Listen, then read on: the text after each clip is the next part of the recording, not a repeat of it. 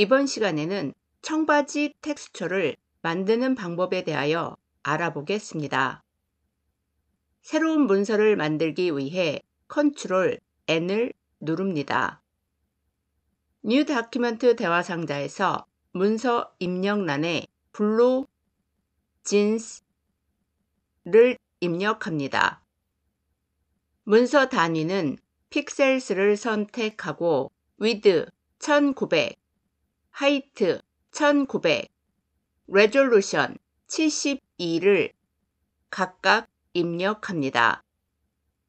컬러 모드는 RGB 컬러, 백그라운드 컨텐츠는 화이트를 선택한 후 Create 버튼을 클릭합니다.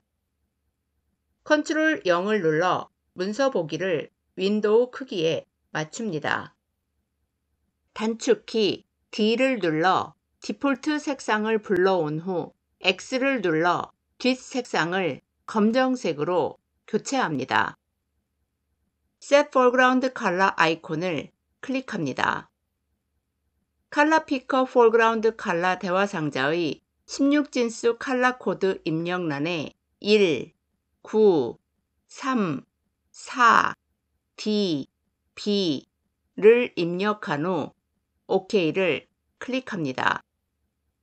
여러분이 청바지 텍스처를 만들 때 반드시 명심해야 하는 것은 앞 색상은 청색이어야 하고 뒷 색상은 검정색이어야 한다는 것입니다. 만약 뒷 색상이 흰색이면 자연스러운 청바지 텍스처를 만들 수 없습니다. 앞 색상을 문서에 적용하기 위해 단축키 Alt, Backspace 또는 Alt, Delete를 누릅니다. 레이어스 패널 하단에서 Create a New Layer 아이콘을 클릭합니다. Edit, Fill 메뉴를 선택하거나 또는 단축키 Shift F5를 누릅니다. 필 대화 상자에서 콘텐츠 드랍다운 버튼을 클릭한 후 50% 그레이를 선택하고 OK를 클릭합니다. 지금부터 필터를 적용하여 청바지 텍스처를 만들어 보겠습니다. 필터 갤러리 메뉴를 선택합니다. 필터 갤러리 대화 상자에서 스케치 폴더를 확장하고 헬프톤 패런을 클릭합니다. 사이즈 2, 컨트라스트 0을 각각 입력합니다. 패런 타입 드랍다운 버튼을 클릭한 후 라인을 선택합니다. OK를 클릭해 대화 상자를 닫습니다. 필터, 픽셀레이트, 메조틴트 메뉴를 선택합니다. 메조틴트 대화 상자에서 타입 드랍다운 버튼을 클릭한 후 Fine Dots를 선택하고 OK를 클릭합니다. 단축키 Ctrl J를 눌러 레이어를 복제합니다. Ctrl-를 여러 번 눌러 화면 보기를 축소합니다. 자유 변형을 위한 단축키 Ctrl T를 누릅니다. Shift를 누른 상태에서 바운딩 박스를 시계 반대 방향으로 45도 회전한 후 엔터를 누릅니다.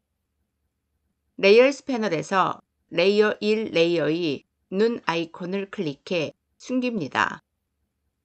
자유 변형을 위한 단축키 Ctrl T를 누릅니다.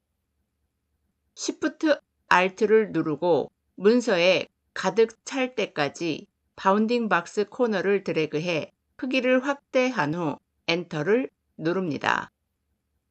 단축키 Ctrl 0을 눌러 문서 보기를 윈도우에 맞춥니다. 레이어스 패널에서 레이어 1 레이어의 Indicate Layer Visibility 사각형 아이콘을 클릭해 보여줍니다.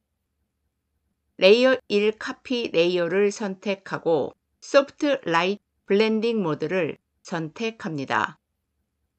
레이어 1 레이어를 선택하고 멀티플라이 블렌딩 모드를 선택합니다. 레이어스 패널에서 레이어 1 카피 레이어를 선택합니다. 단축키 Alt, Ctrl, Shift, E를 눌러 한 개의 레이어로 병합된 결과 레이어를 만듭니다. Ctrl E를 눌러 100% 상태에서 보면 자연스러운 청바지 텍스처가 완성된 것을 볼 수 있습니다.